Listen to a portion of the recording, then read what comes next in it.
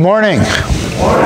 And welcome to everybody on this second Sunday of Advent. Glad you could come out on this kind of cold, damp morning, but a good time to get in and out of that. And we have this beautiful place to come together for a little time. Before we get started this morning, get some of these announcements. Again, always a busy time of year, but as you open up that order of worship, it says this week at a glance. Everything is pretty much listed there for you. This Wednesday, which is the 13th, 6 p.m. is the bonfire and wiener roast at the Pope Farm. So we won't have our regular services on Wednesday here, but we'll all be going out to Pope Farm. So if you'd like to get directions of that, don't leave this place. We'll get you some directions how to get out to the Pope Farm. Invite folks to come out. They're not going to get preached at. This is a time of fellowship, but it's a good time to introduce people and say, hey, this is the crazy folks at the church I go to. Come on out and get something to eat. See, I have a note here, a menu. Smoked steaks of the tube variety and Chef Mark's gourmet galopinto, which I believe is red beans and rice. Is that right? But it sounds better. We're having smoked steaks and galopinto, gourmet galopinto. So again, come out for that time together. And then next Sunday, again, everything listed there for you. But that evening is our Sunday school program. Once Upon a Manger, come and join as we bring the story of the birth of Jesus to life in an interactive Christmas program highlighting our children and youth. So mark your calendars for that next Sunday evening. And then you're also supposed to bring your goodies, your favorites, and afterwards we'll have a little time of fellowship and whatever kind of Christmas cookies and cupcakes or whatever you like to bring on that evening. Again, on the back, mark in your calendars. Everything is listed there. I might point out January 7th annual reports for the council are due, so we can get ready for our annual meeting as we close out this year. Remember our blessing table each week, and thank you for your help in keeping that ministry up. It's definitely getting used, and there's an important ministry. It has become that. So again, use it. I see folks use it all the time. Anyway, please silence your cell phones as you enter the sanctuary. And then also note about our children's programs on Wednesday night. They put these together, kind of a Christmas blessing bag to go on our table back there. They put together a bunch of those, about 20 of them, I think. In it is a Bible, some hygiene products, some spice cider, socks, hot cocoa, a bracelet, candy cane, a Christmas card that they made, and a Christmas ornament. It's maybe some other stuff. I don't know. That's what I know. But those are there. The kids put that together so they could go on the blessing table, let you know a little bit about what the kids are doing on Wednesday night. But that's their participation in Christmas and being able to do those bags for those and maybe help brighten the time. So, all right. Any other announcements I'm missing this morning? Lots to pray about this time of year. I know a lot of sickness going around between flus and respiratories and stomach thing and all that. So, folks, we need to pray for this morning. And however else God would lead you this time of year as we get ready to prepare our hearts to come before the Lord. Let's take time and let us pray.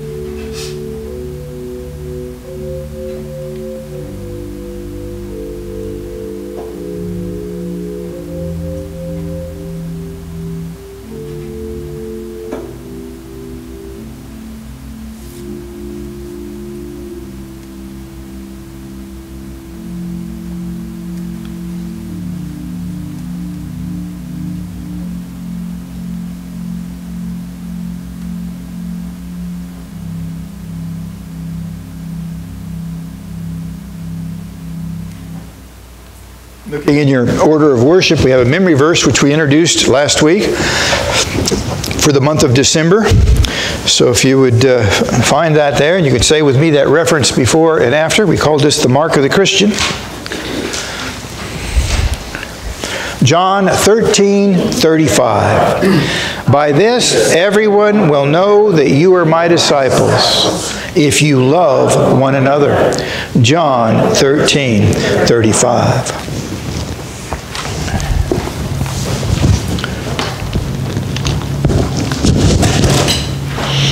This morning we light this candle as a sign or a reminder of the coming light of Jesus Christ into this world. I heard a pastor this week that I know in the covenant had mentioned that all of the Christian life is Advent, not just at this time of year.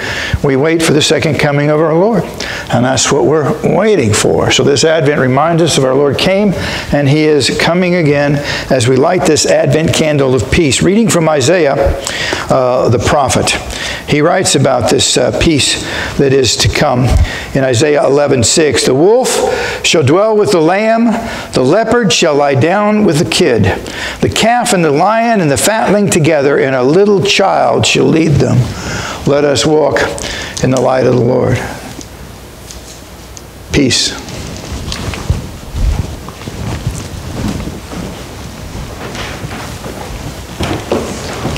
Please stand and turn to number 277. Hark the herald angels sing.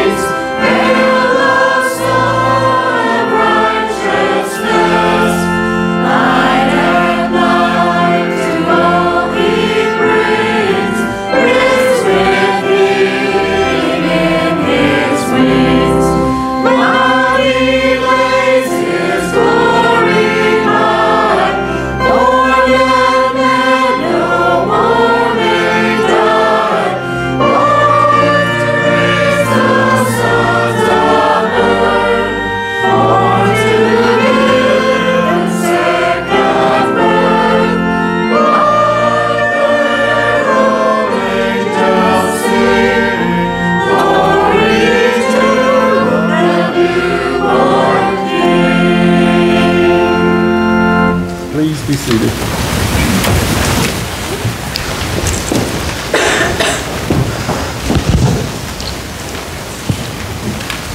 Scripture reading this morning is found from Isaiah chapter 40. Isaiah 40 verses 1 through 11, if you'd like to follow along in your Bibles or your pew Bibles there.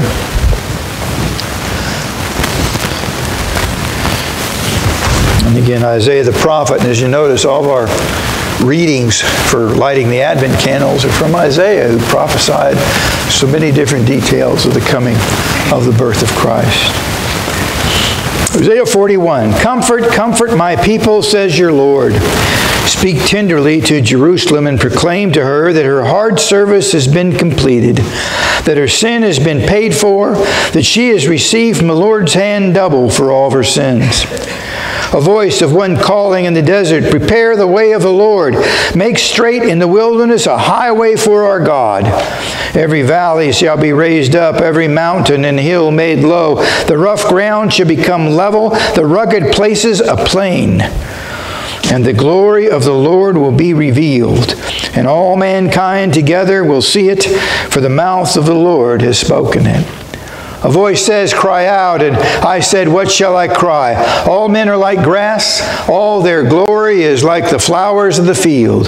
The grass withers and the flowers fall, because the breath of the Lord blows upon them. Surely the people are grass. The grass withers and the flowers fall, but the word of our God stands forever. You who bring good tidings to Zion, go up to the high mountain. You who bring good tidings to Jerusalem, lift your voice with a shout.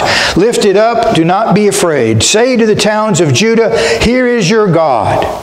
See, the sovereign Lord comes with power, and his arm rules for them. See, his reward is with him, and his recompense accompanies him. He tends his flock like a shepherd. He gathers the lambs in his arms. He carries them close to his heart. He gently leads those who have young. May God bless the reading of his word this morning.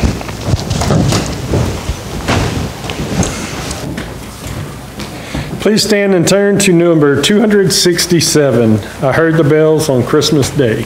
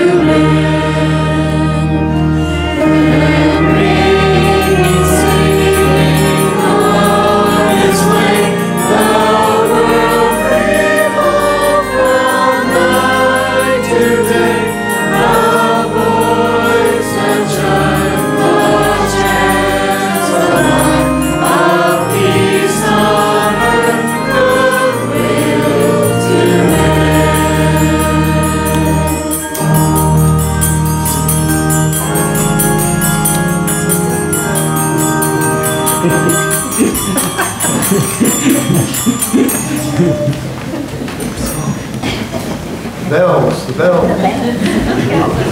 The batteries. I know I've probably told you this story. I hadn't been pastor here very long, going back somewhat, almost 22 years now. Yes. And I was in my office one morning, and been praying, and I would have swore I heard bells, ringing. So I come out of my office, and I'm like, what is this sound? And I follow, it was dark in here, some dark mornings, and I come in here, and I'm thinking I'm going to see an angel, or something that, had appeared. And as it turns out, lightning or UV light sometimes also turns them on, so I ended up finding the control. I think I had to call somebody how you turn the bells off, but I wasn't sure exactly what I got myself into. But anyway. Looking at our scripture reading this morning. No, not our scripture reading. We're going to pray next in the hymn book. And let's pray about what we just sang about, peace. And we live in a world of war all around us, hurt.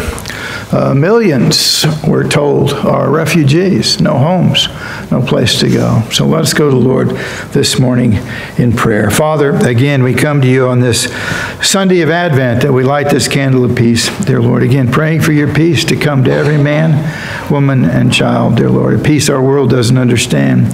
A peace that they look for in absence of war, but a peace that we'll only find in you. It can only be found in our God, the God of peace. So help us as we look into those things this morning. We pray that for our world and all the busyness and the rush that goes on and even the grumpiness and meanness. Sometimes it's accomplished with that. Men looking for peace in all the wrong places. So help us as a church, dear Lord, to be your peacemakers in this world. To point men, women, and children to you. Many this morning, dear Lord, disquieted, many sicknesses. We talked about folks in nursing homes and hospital and trying to heal up at home and suffering with pain, dear Father, and sickness. We pray for them and remember them. They don't get to come out this morning and join with us and hear these songs, dear Lord, and renew ourselves in this Advent time of year. So we pray for them especially. Your Spirit will minister your peace in their hearts and minds and souls, and healing, dear Lord. Strength, dear Father.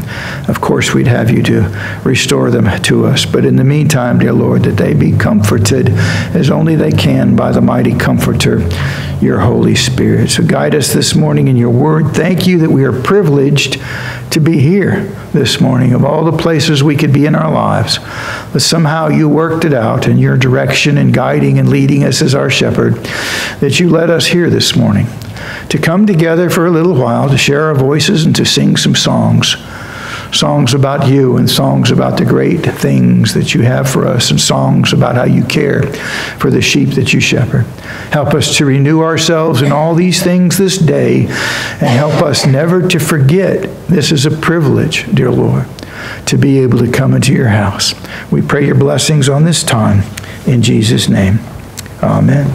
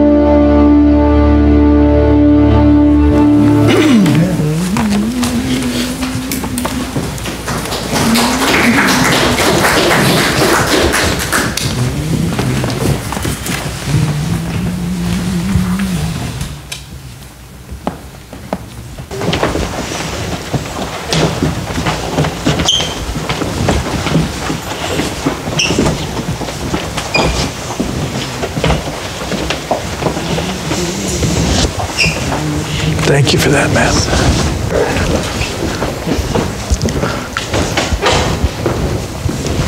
This morning. Do we have any children this morning be dismissed to their time of children's church? I don't see any. Oh, we got one.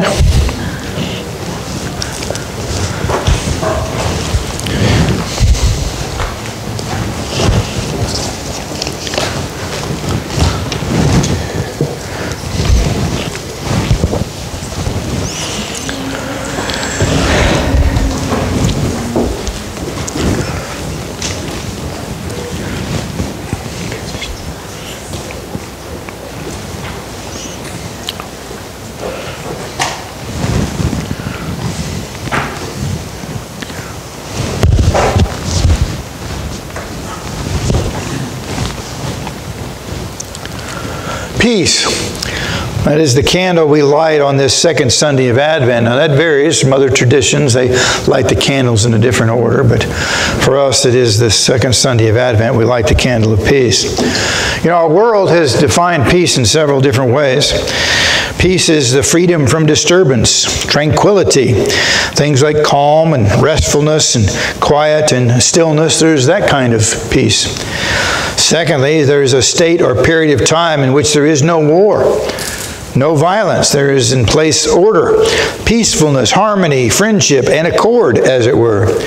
In fact, that word "a peace" is used of a ceasefire and disturbances, but the absence of violence, that kind of peace. And then thirdly is the ceremonial handshake or a kiss that is exchanged during a service in some churches. We've talked about this in the past, called passing the peace, or the holy kiss, or a kiss of peace, symbolizing Christian unity and love. Now, I was touching the backstory on that handshake of peace custom. It is also related to driving on the left-hand side of the road instead of the right-hand side of the road like we do. In England and many countries that came under British rule still to this very day, they drive on the left side of the road. In fact, I almost got ran over several times when I was privileged to get leave in London. You know, you walk up to an intersection, and I know as an adult, a child, look both ways before you cross. But we tend to get in a hurry, so we look to the left, and if that's clear, we can go ahead and take a step off the curb. Then we look to the right as we head on out to make sure we can make our space through traffic. Well, you run up to a curb, and I'd look to the left and start to step out, and wham!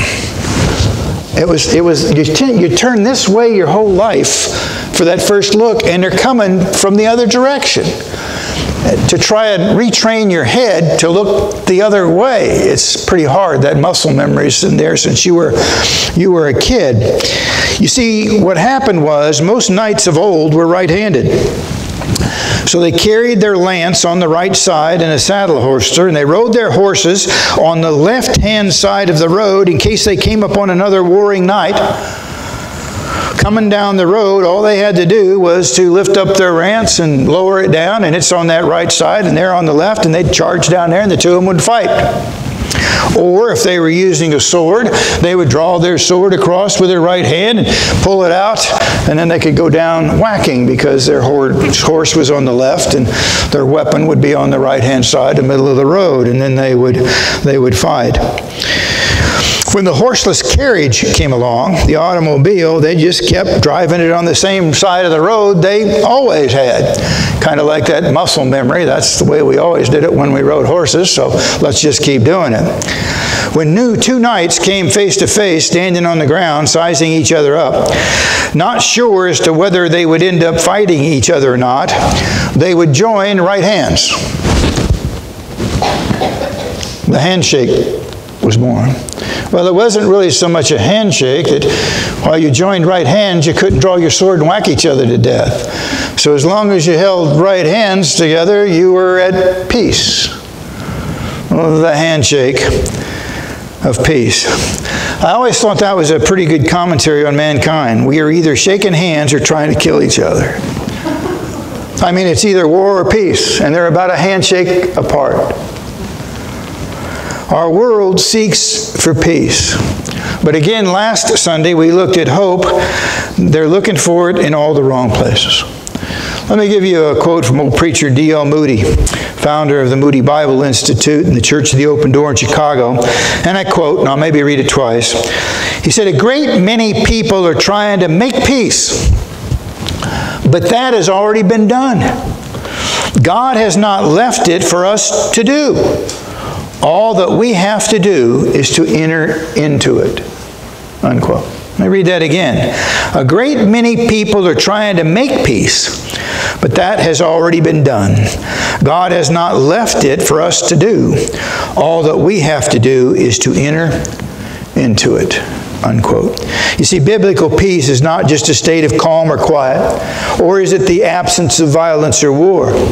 It is a supernatural work of the Holy Spirit that comes from a relationship with Jesus Christ and is a response to His amazing grace. He is our peace. Peace is a person.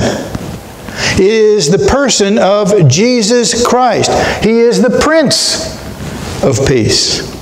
If you possess Him in you by the Holy Spirit of God, you have peace in you. If you walk in the Spirit, if you walk in that peace.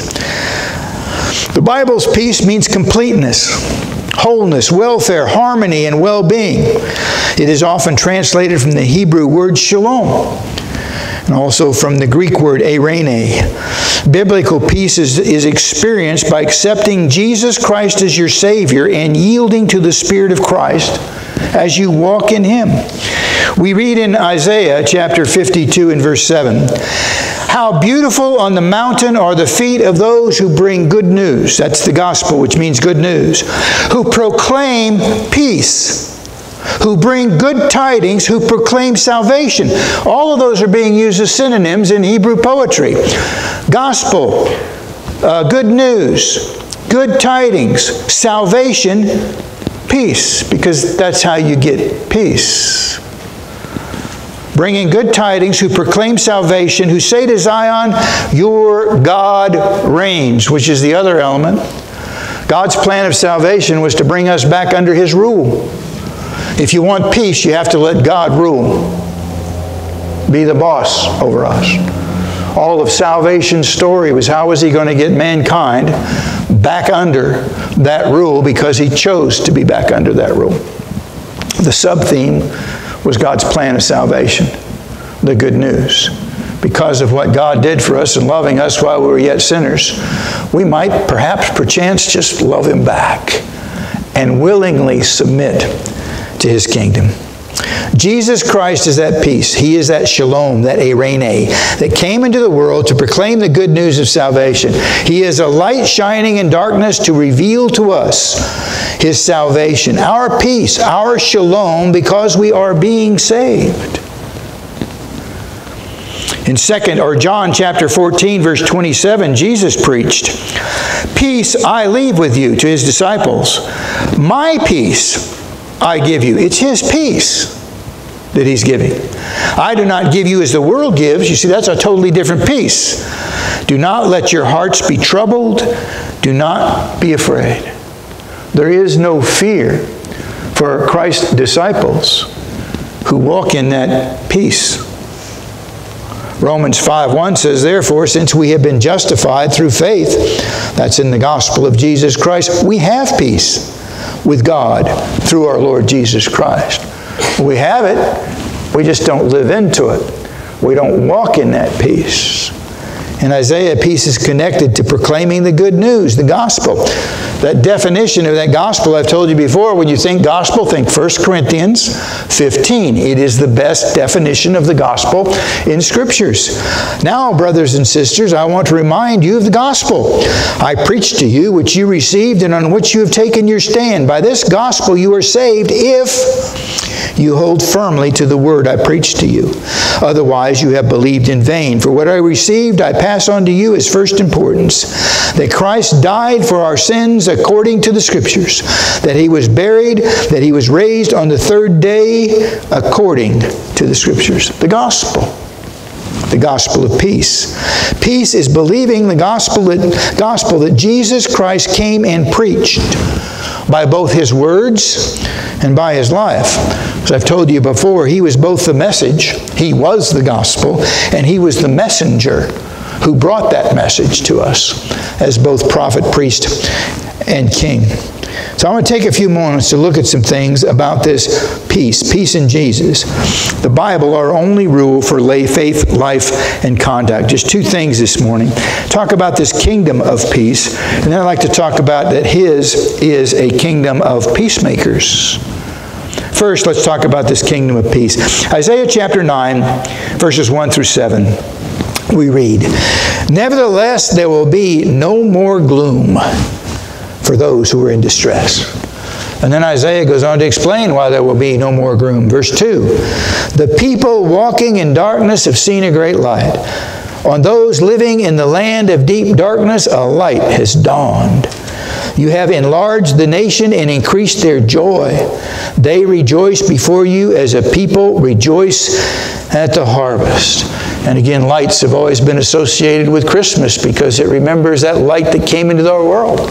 And the old church people would bring candles from home and bring them into the church. And the next Advent, they'd bring some more. Third Advent, they'd bring some more. And by the time you got to Eulata, the whole church would be filled with candles celebrating that light that came in to lighten our way in a dark world. Skipping to verse 6, Isaiah then picks up then in Isaiah 9, "For to us a child is born. To us a son is given, and the government," that's the rule of God, the theme of the Bible. His kingdom, his government. And that's where you're going to find peace. You're not going to find it in the governments of this world. You're going to find it in his government as we submit to his rule over us. That's where you find peace. "And the government will be on his shoulders. He will be called Wonderful Counselor, Mighty God, Everlasting Father, Prince of Peace." It's his name. My peace has a name. It's a person, not a thing. It's Jesus Christ. "Of the greatness of his government and his peace, there'll be no end." There'll be no end. Submitting to that government, to the Prince of Peace, is where you're going to find this peace. A kingdom of peace ruled by the Prince of Peace, the child that was born to us. The kingdoms of this world may at times seek peace, a worldly peace, but of Jesus' kingdom we read in Isaiah chapter 9, "Of the greatness of his government and peace, there will be no end."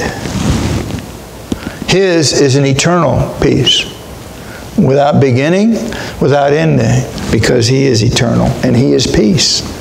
Men search for peace. The Scripture teaches that peace is only found in God. But people nonetheless try to find it in other places. That or they manufacture a false peace, a false sense that they're at peace. A person's desire for peace varies according to his or his circumstances. Some of the places that people search for peace, they search for peace in others or for people, in other people, community, that they might find peace. If only I could find the right person. Or if only I could find that Mayberry community and live there, I might have peace, the tranquil, easy life that we seek for. Settle down to the peaceful life. Secondly, people search for peace in material possessions. If only I had more money, more stuff that might bring me a sense of security, then I might feel at peace. At peace. You know, part enticement with that is looking for peace and safety through money.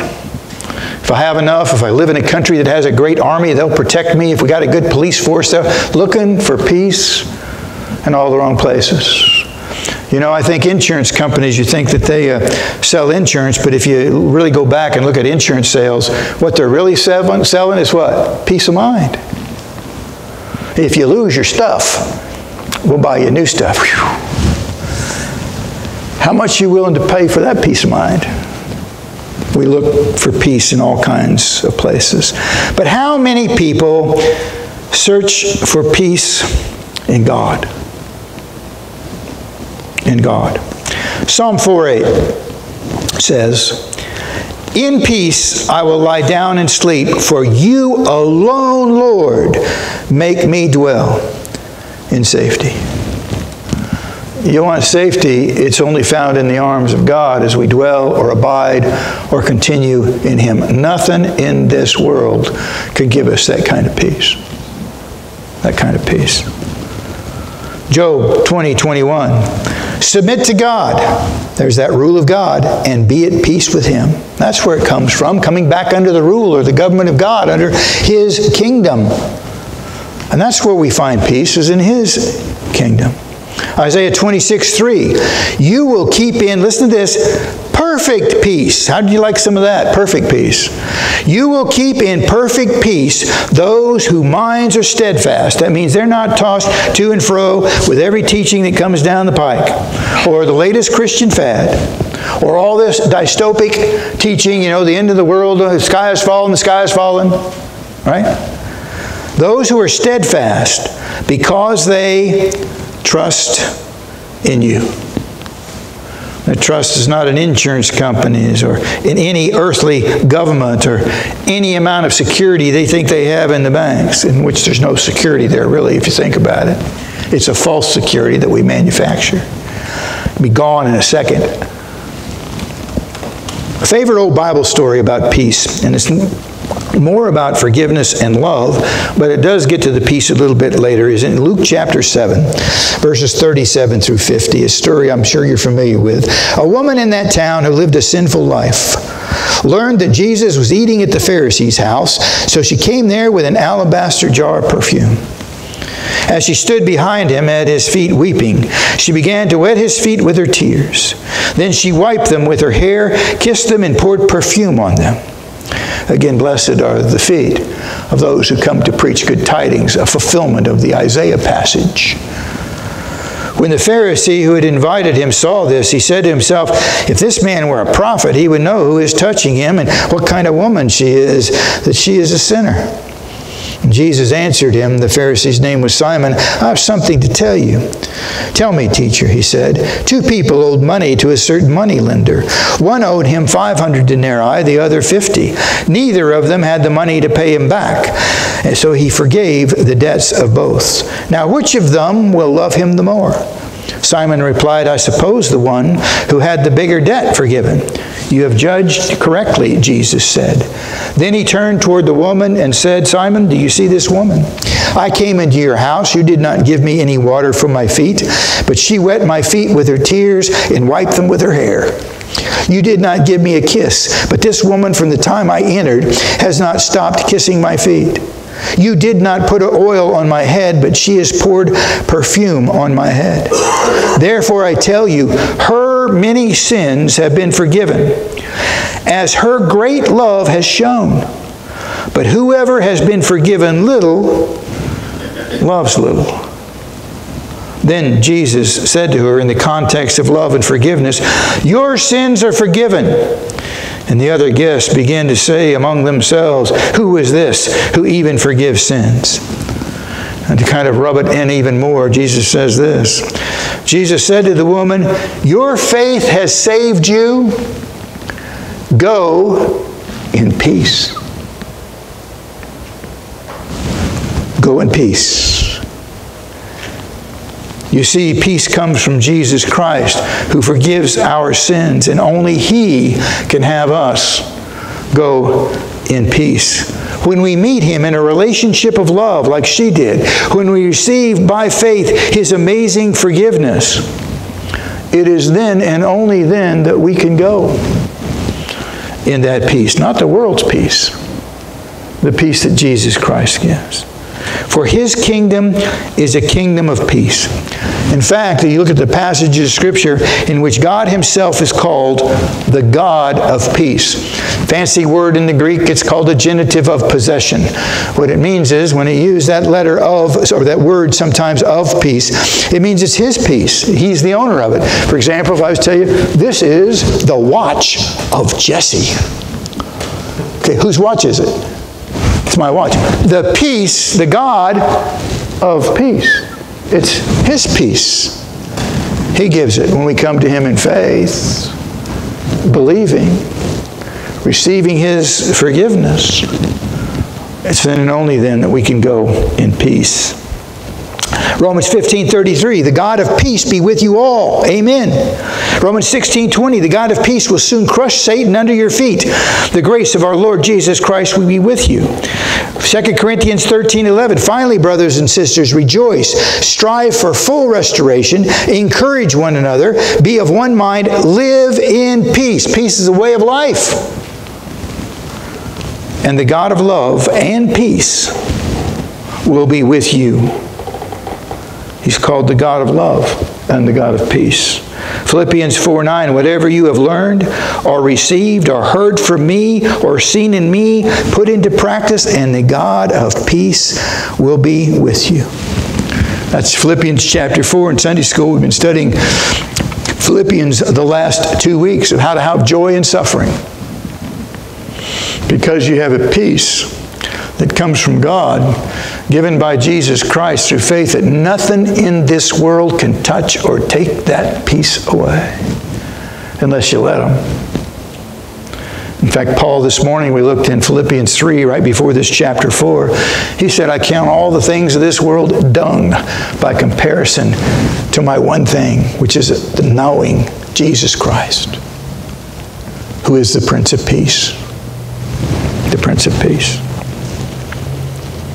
Hebrews 13:20, now may the God of peace, who through the blood of the eternal covenant brought back from the dead our Lord Jesus, that great shepherd of the sheep. And finally, 2 Thessalonians 3:16, now may the Lord of peace, He's called here, give you peace at all times in every way. The Lord be with you all. That peace comes from Him. To those who submit to His kingdom, to His rule over them, who receive His forgiveness, receive His good news, His good tidings by faith. A little side note as I'm on this subject this morning, but where does our world look for peace today? I mean, you can try yoga. It's okay. You can try meditation tapes. That can be peaceful and restful. But the peace the Bible talks about is only found in Jesus Christ, in God, the God of all peace, as we put our faith and trust in Him.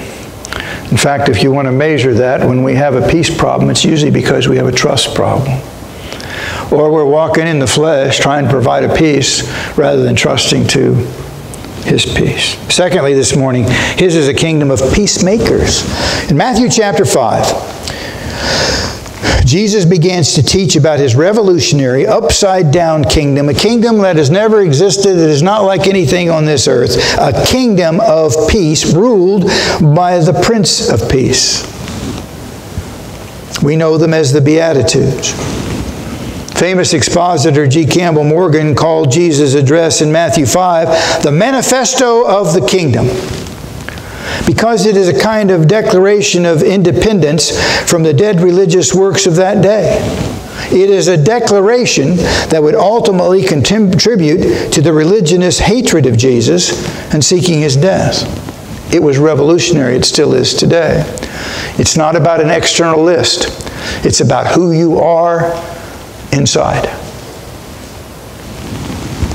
Jesus preached in His kingdom manifesto in Matthew 5:9, blessed, happy are the peacemakers, for they will be called the children of God. The children of God.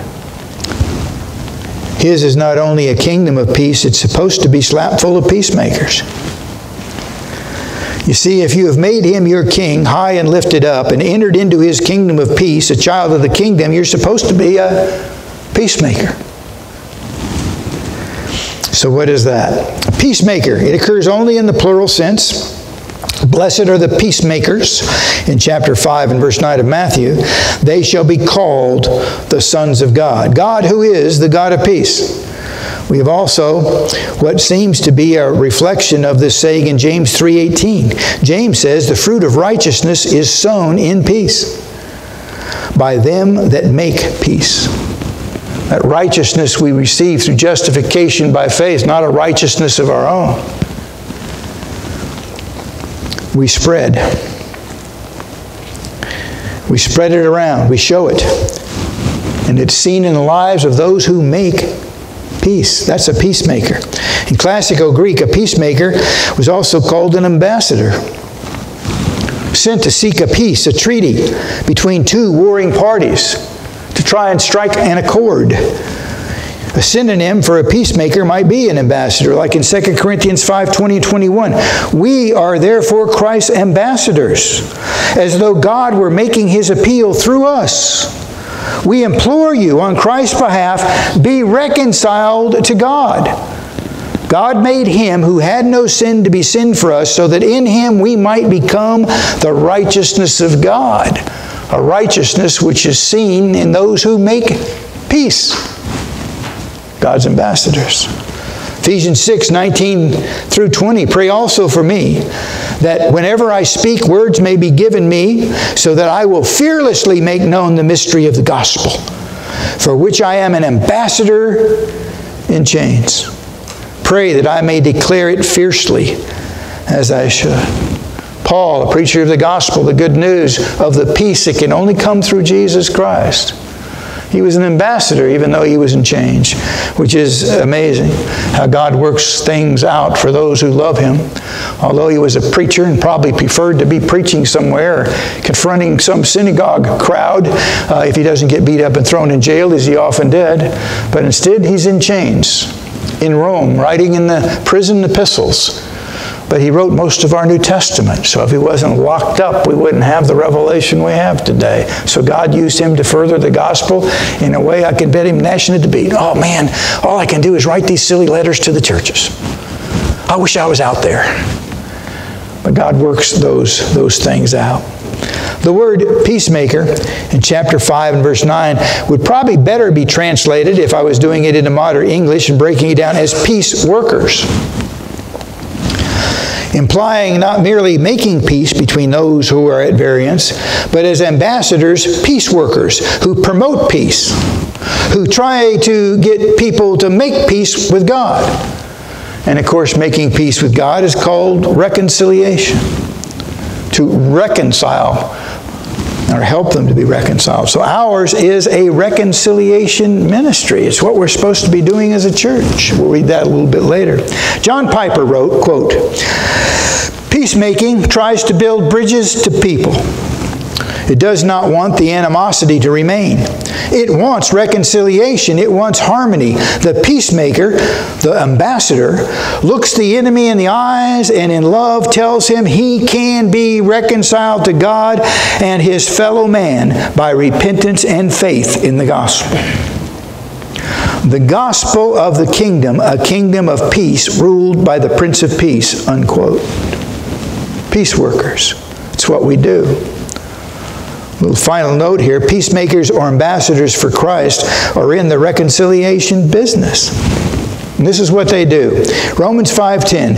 "For if while we were God's enemies, we were reconciled to him through the death of his Son, how much more, having been reconciled, shall we be saved through his life?" Hebrews 12:14. "Make every effort to live in peace with everyone and to be holy. Without holiness, no one will see the Lord." Colossians 1:19 through 22. "For God was pleased to have all of his fullness dwell in him," that's Jesus, "and through him to reconcile to himself all things, whether things on earth or things in heaven, by making peace through his blood shed on the cross. Once you were alienated, enemies from God, in your minds because of your evil behavior. But now he has reconciled you by Christ's physical body through death to present you holy in his sight, without blemish and free from accusation." Reconciliation brought us unto God in that way. by the shed blood of Jesus Christ. He reconciled us. Then we read an interesting passage in 2 Corinthians 5:18 through 21. All this is from God who reconciled us to himself through Christ. And listen to this, verse 18, and gave us the ministry of reconciliation. Peacemakers, peace workers. That job is given to the church now. That God was reconciling the world to himself in Christ, not counting people's sins against them. Isn't it interesting? I've always told you before that churches think that's their job, counting people's sins against them. That's religion's job. It has nothing to do with Christianity. We're in the peacemaking business. God was reconciling the world to himself in Christ, not counting people's sins against them.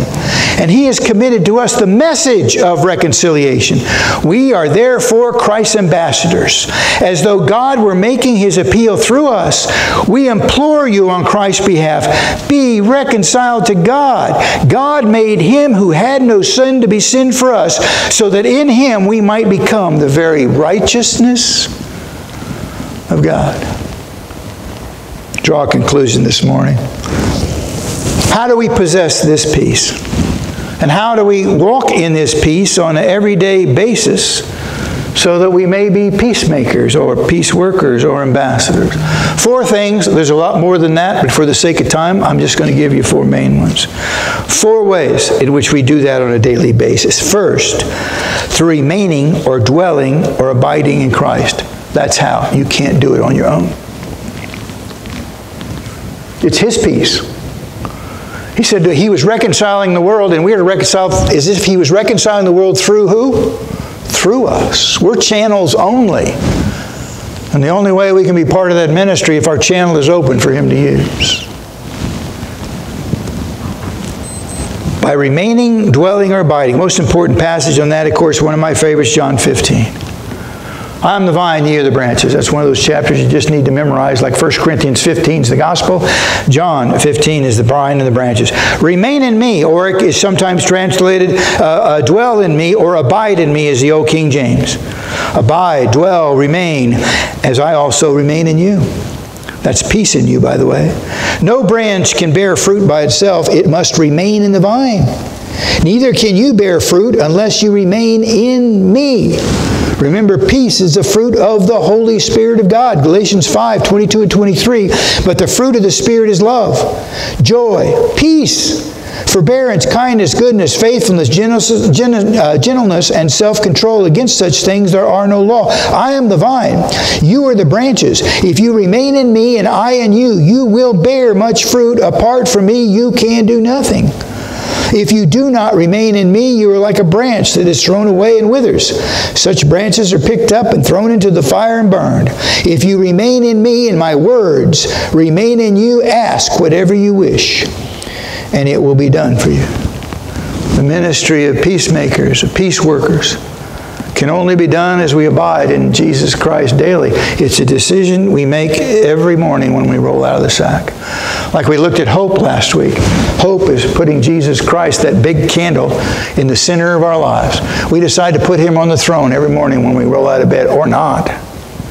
Or we stumble out the door forgetting to put on the whole armor of God, forgetting to put him first, or his will first in our lives. It has to be a priority in our lives. John 16:33 says, I have told you these things, the things that Jesus taught, so that in me you may have peace. Now that's subjunctive. It means you can have peace, but he's not guaranteeing it. It's up to you. It's up to you. And Jesus said, I've told you these things. And that's John 15. We're in John 16 now when he said that. If you abide in me. And I've told you these things. They're in John chapter 15. So that in me you may have peace. But see, you have to be in him. You got to have faith. You got to be trusting him. In this world, he says, you will have trouble. Trials and tribulations, that's also translated. But take heart. I've overcome the world, if you believe that. Faith. His peace in a troubled world as you abide in him and as his words abide in you. That's the only way it takes place. Romans 5, 1 through 5, therefore, since we have been justified through faith, we have peace with God through our Lord Jesus Christ, through whom we have gained access by faith into His grace, in which we now stand, and we boast in the hope of the glory of God. Not only so, but we also glory in our sufferings. Catch that? We glory in our sufferings because we know that suffering produces perseverance. Perseverance, character. Character, hope. And hope does not put us to shame because God's love has been poured out into our hearts through the Holy Spirit who He has given to us. Secondly, how do we possess this peace and walk in this peace on an everyday basis? Through living by the Spirit of God. Romans 8:6, the mind governed by the flesh is death, but the mind governed, there's that rule of God again, ruled, the kingdom. The mind governed by the Spirit is life and peace. That's Romans 8:6. Like I've told you before, where you put your head, your butt follows. If you mind the things of this world and your mind's on the things of the flesh, or is your mind on heavenly things, on Jesus Christ, on His promises by faith? The mind governed by the Spirit is life and peace. Also Romans 14, 17 through 19 says, for the kingdom of God is not a matter of eating and drinking. And again, if you look at the context there in Romans against the religionists, you know, touch not, taste not, handle not. That's what religion's about. Doing all this religious stuff. No, the kingdom of God, the rule of God is not a matter of those things. But here's what the kingdom of God is about. Righteousness, peace, and joy in the Holy Spirit. Nothing will quench your peace or your joy or your hope anymore in religion. But living this new life in the Spirit, abiding in Christ, is righteousness, peace, and joy. Because anyone who serves Christ in this way is pleasing to God and receives approval of men. Let us therefore make every effort, an all-out effort, to do what leads to peace and to mutual edification, which means mutually build each other up in the most holy faith. It's a construction term. Thirdly, through obedience to God's Word. Through submitting humbly to His government, His rule, that we see in His Word. Joshua 1:8-9, keep this book of the law always before your lips. Meditate on it day and night, so that you may be careful to do everything written in it. Then you will be prosperous and successful. Have I not commanded you? Be strong and courageous. Do not be afraid. Do not be discouraged, for the Lord your God will be with you wherever you go. But you got to believe that. Don't be discouraged and don't be afraid, because God's peace is available. And you will be discouraged and afraid if you're looking for that peace in this world. Psalm 119, 165, and 167 says this, great peace have those who love your law. That's the Word of God. And nothing can make them stumble. I wait for your salvation, Lord, and I follow your commands. I obey your statutes, for I love them greatly. Unquote. You want great peace?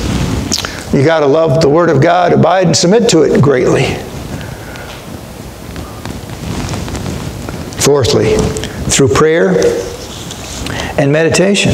A verse we all know. It's been our memory verse and different variations of it several times, but we're going to look at all of it, 6 through 9, Philippians 4. Do not be anxious, or that is, do not have anxieties about anything. But in every situation, by prayer and petition, with thanksgiving, present your request to God, and then, and the peace of God. Did you catch that? Which transcends all understanding, will guard, not some bank account or insurance company or military army, but the peace of God which transcends will guard your hearts and your minds in Christ Jesus, who is our peace, by the way. Finally, brothers and sisters, whatever is true, whatever is noble, whatever is right, whatever is pure, whatever is lovely, whatever is admirable, if anything is excellent or praiseworthy, think about such things. Whatever you have learned or received or heard from me or seen in me, put into practice, and the God of peace will be with you. Again, where you put your head is where your butt follows. So, Paul in Philippians says, think about good things.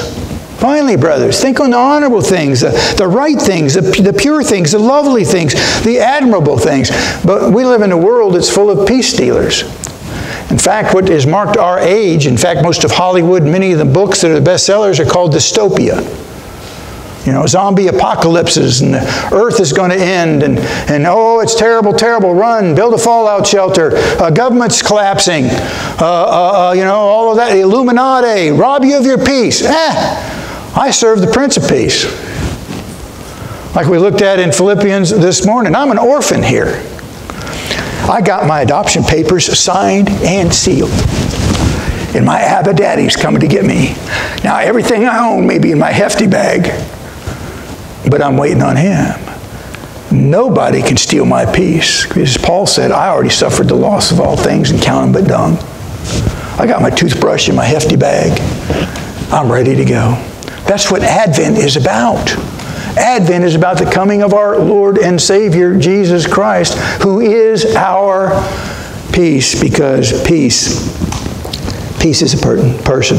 Psalm 1, and I'll leave with that. Great Psalm 1. I like Psalm 1 and Psalm 2 are probably my two favorites.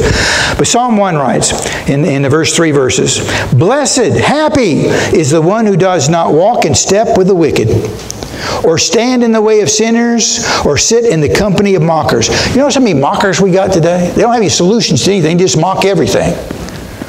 Right? They got a criticism and a mocking of everything.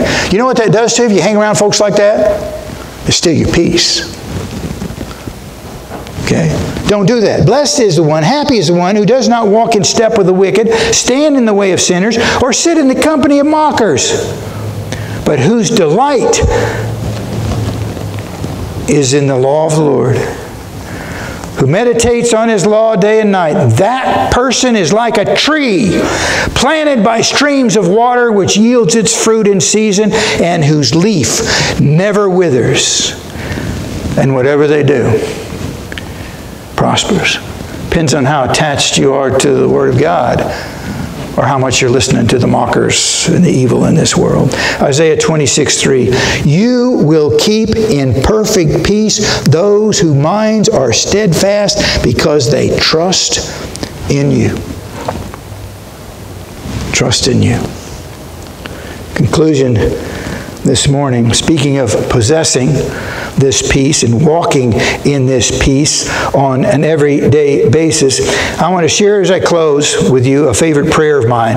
So, you know, I keep a prayer book, and if I had that hefty bag with all my possessions, I have one backpack. It has 2 things in it. I have stuck my toothbrush and my shaving kit in there as well when I've gone on trips, because I could lose all my other bags. It's the only bag I care about. It's got my Bible wrapped up in a leather satchel thing, and my prayer book. And in that prayer book, I have a lot of prayers that I have saved over the years. And one of them is this prayer I'm going to share with you this morning as we close. It is a prayer by St. Francis of Assisi. Now, that's around the time of 1181 to 1226, almost 1,000 years ago. He was a friar who founded the Franciscan. He had survived the Crusades as a soldier from a wealthy family, sent off to fight the Holy War. You might say, as you read about his struggles when he came back from war, he turned from the wealth of his family and the higher classes who sent him off to war. As it were, he was probably post-traumatic stress disorder, a term we use a lot today. It took him a long time to recover from the horrors that he saw of war. And so he wrote a prayer about peace, because he'd seen the other side as well. In fact, to become a Franciscan, you had to take a vow of poverty, a vow of chastity, and a vow of obedience to become a Franciscan. He writes this in his prayer: Lord, make me an instrument of your peace. Where there is hatred, let me sow love. Where there is injury, pardon. Where there is doubt, faith.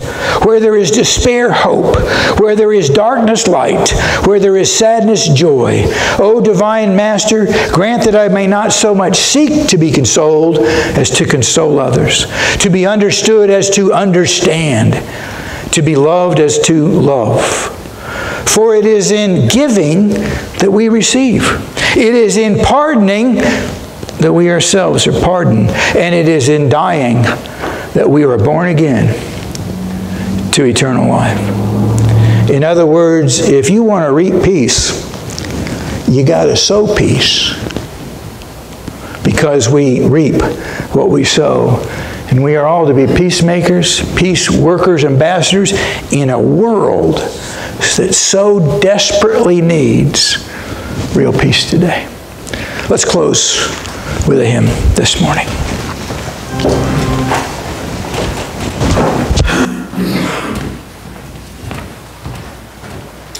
Please stand as we sing number 245, O Come, Emmanuel.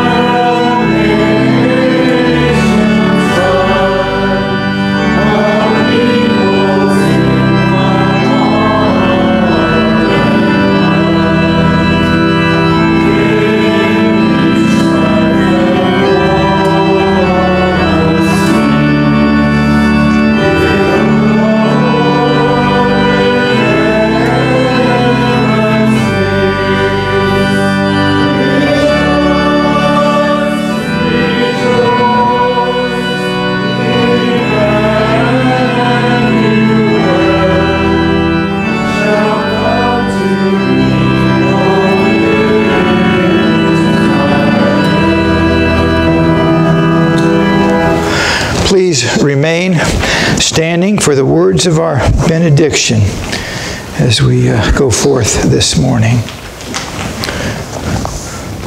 covenant book of worship. Go forth into the world in peace. Be of good courage. Hold fast to what is good. Do not return evil for evil. Strengthen the faint-hearted. Support the weak. Help the afflicted. Guard the dignity of all people. Love and serve the Lord, rejoicing in the power of the Holy Spirit. And the blessing of God Almighty, Father, Son, and Holy Spirit be upon you and remain with you forever. Amen.